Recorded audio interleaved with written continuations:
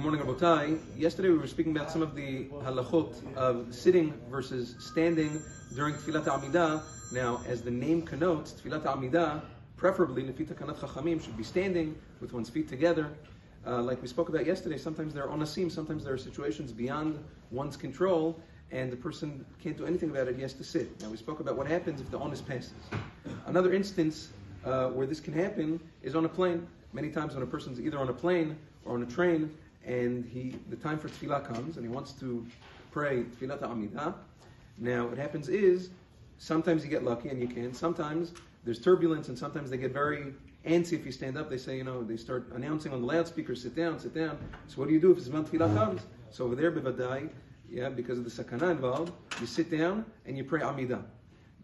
What happens is, though, if when you land, or let's say the turbulence passes and you have a chance to pray and it's still Zman Tefillah, or let's say you land, the flight lands, you go into the airport, and it's still time to pray. Like we said yesterday, most poskim hold that once the onus passes, you are obligated to pray again standing.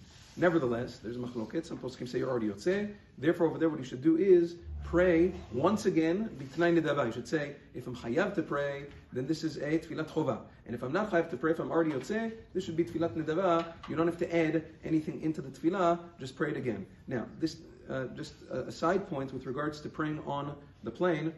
Many gdolim, Maran Zechron V'Bracha included, they would not pray b'minyan on the plane. Sometimes, especially when they look for minyanim on the plane, sometimes you can have some people that are very aggressive to have you join the minyan on the plane. And they look at you weird if you don't join the minyan on the plane. What's wrong with you?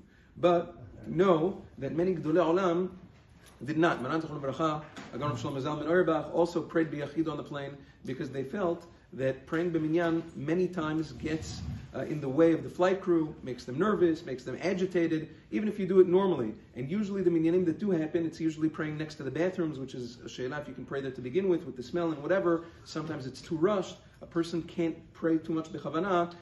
In that situation, it's better to pray b'yachidut, like the Gedolei Olam did, with tov me'at b'chavana, me'harbe shelo b'chavana, and that is that's what a person should do. Also, even if you're praying by yourself, either by your seat or by an emergency exit, make sure it's not in a way that disturbs your neighbor, right? Sometimes, right, I've seen it on planes also, right? You look, there's not really zmanim on the plane, but as soon as you see a crack of light outside the window, boom, right? Everything breaks loose. Time pull out the tefillin, visit. People are sleeping. You have to use judgment. Sometimes a person, you don't have to destroy your neighbors just because it's time for tfilat shacharit. Yom Tov.